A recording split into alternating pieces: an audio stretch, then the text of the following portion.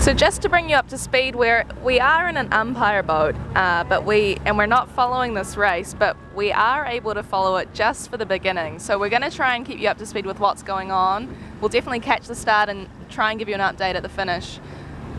Charleston here in red, St. Mary's in blue, and I think we're coming up to 10 seconds now. So St. Mary's in a good position at the front, but that last place boat, you can see being totally locked out, boat 16, fighting just to get up to the line. Down by the pin, St. Mary's killing it. Winning the pin, looking good there. Oh, umpire call is green flagged on the right side.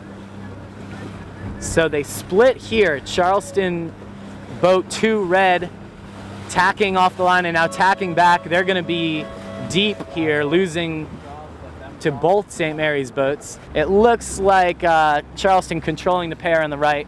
St. Mary's definitely winning the pair in the middle, and it looks like St. Mary's winning the pair on the left. So we'd say, you know, in team racing off the line, you definitely see St. Mary's is winning here because they have 2 pairs, and College of Charleston has at most 1. Nice crew work here, lots of tacking off the start, you can see on the right, and particularly on that right side of the start line. Keeping it close.